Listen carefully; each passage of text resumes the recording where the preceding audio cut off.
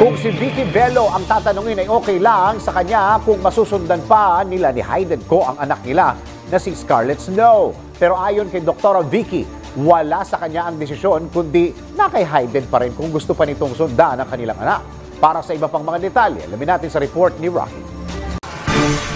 Kinumpirma ni Dr. Vicki Belo na wala sa kanya ang problema kung gusto pang sundan si Scarlet Snow. Ayon si beauty doctor, kung gusto pa ni Hayden ay willing siya na maging ina muli sa isang supli. Kinumpirma ng beauty doctor na si Dr. Vicki Belo na walang magiging problema sa kanya kung susundan man ng isa pang anak ang kanilang anak ni Hayden ko na si Scarlet Snow. Ayon kay Belo, kung gusto ni Hayden ay okay na okay sa kanya na sundan si Scarlet Snow dahil nasa kanyang Mr. Umano ang desisyon at wala sa kanya.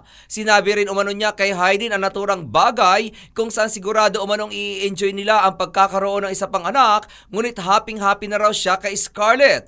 Anya si Hayden na raw mismo ang atubili na magkaroon pa ng anak dahil baka hindi na raw nito kayanin ang pag-aalaga. Samantala, ibinulgar din ni Belo na hindi gusto ng kanyang dalawang anak na sina Crystal at Quark dati na magkaanak sila ni Hayden, ngunit ngayon umano ay enjoy ang mga ito sa kanilang kapatid na si Scarlet. Isa pa sa inamin ng doktora ay ang pakiusap niya sa kanyang anak na si Crystal na huwag siyang ipatawag na lola sa kanyang apo dito na si Hunter James.